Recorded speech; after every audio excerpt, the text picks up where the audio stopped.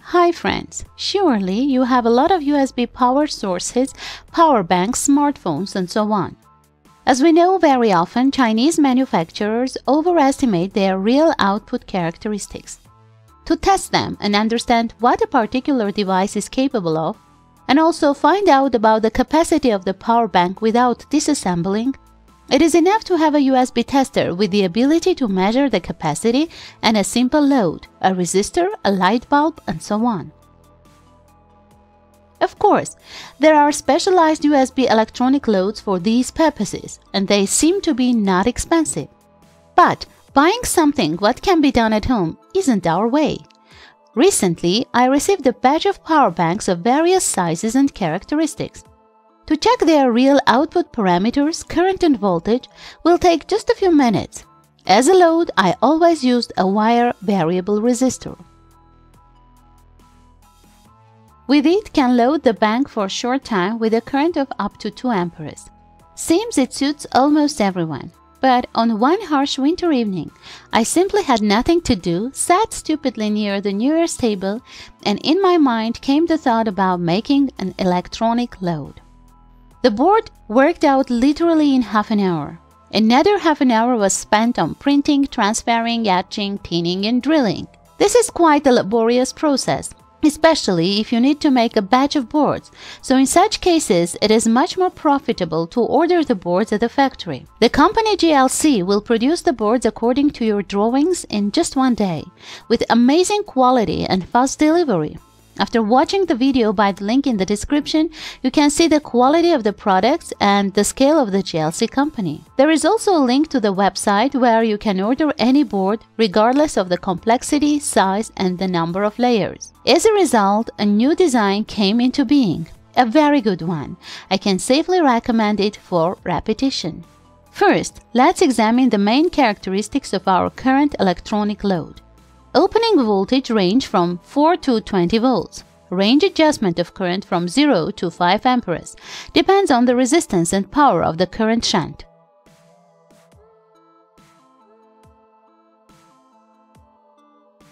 Maximum rated power of 20 watts and peak short-term up to 40 watts.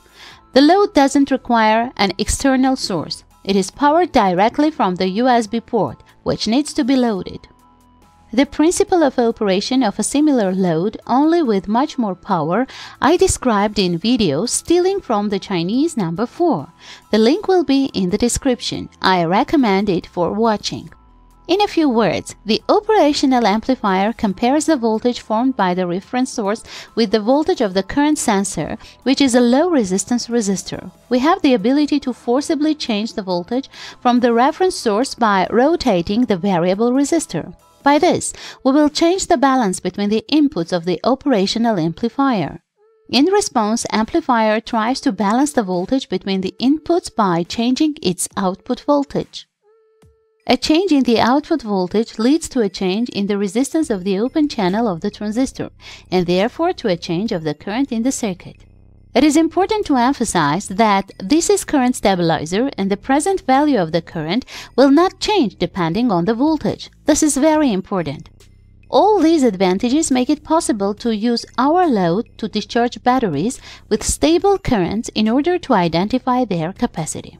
The range of supply voltages is quite wide. The circuit can be powered up to 30 volts. But I don't advise doing this because there may be irregularities in the operation of individual units. I personally used up to 15 volts. All works okay. The maximum permissible power dissipated by the load is 40 watts, but only if there is active cooling and a rather massive radiator for the transistor. Otherwise, for short time, up to 20 watts is completely safe.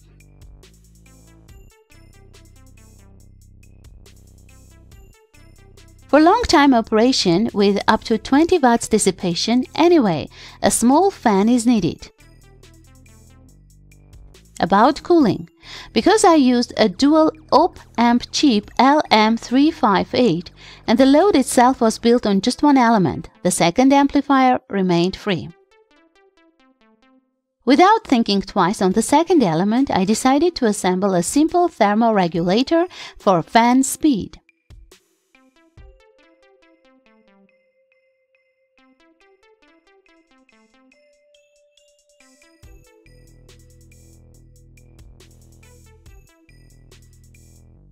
Thermal sensor is thermistor NTC, which is pressed against the transistor radiator. If it heats up above the predetermined temperature, the fan will operate. But later I decided to completely abandon this part. It is better to solder the fan directly to the 5-volt line. It will rotate all the time. In the archive of the project, which you can download via the link in the description, there will be a board without the thermoregulator node. The fan is preferably 5-volt, but the usual 12-volt work well from 5 volts, so their use is allowed. Of course, the fan should be of a smaller size, not the one that I have.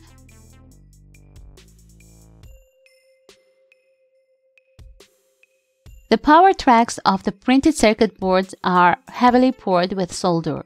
The transistor is bolted to a small heat sink. This is a pilot option. In the future, I will install a larger radiator and the whole thing will be cooled by a fan. A power transistor on which all power is dissipated in the form of heat, a field one, is good old fake IRF44. Why fake? Because now from China you can't find the original ones. Have to be satisfied with what is. But the poor guy copes in spite of the miserable crystal with the size of the ant coke. I hope it is clear that the load works in a linear mode and the transistor is in very hard condition. The maximum current depends on current shunt resistance and power. I advise you to use SMD resistors 2 to 5 watts with a resistance of 0.05 to 0.1 ohm. If you don't have power resistors at hand, you can connect several pieces in parallel or use conventional resistors. And now we will load some power banks. The first sample has a capacity of only about 2000 mAh. The power supply is just one 18650 battery. We connect the load via a USB measurer and smoothly increase the current by rotating the variable resistor on the electronic load board.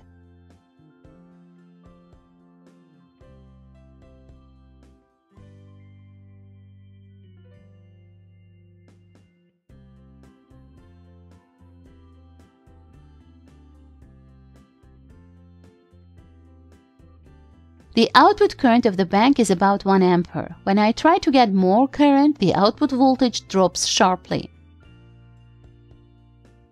The second sample is more expensive, with a capacity of 10,000 mAh. Power 4 batteries of 18650 type. We load the output in the same way.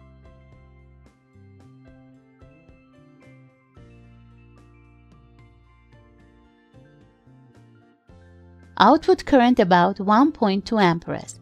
The third sample is powered by 6 batteries of 18650 type. The total capacity is about 15,000 mAh.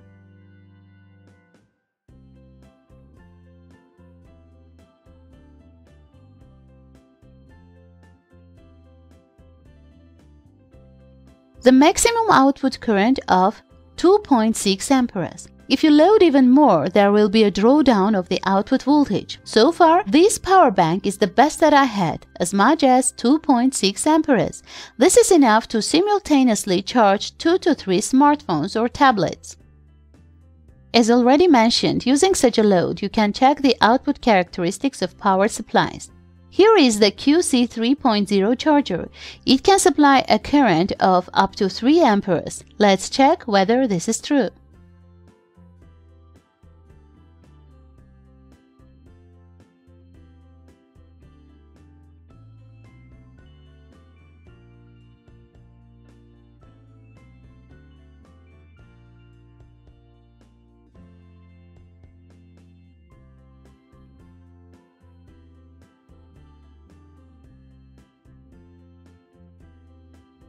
As you can see, the Chinese manufacturer misguided, but in our favor.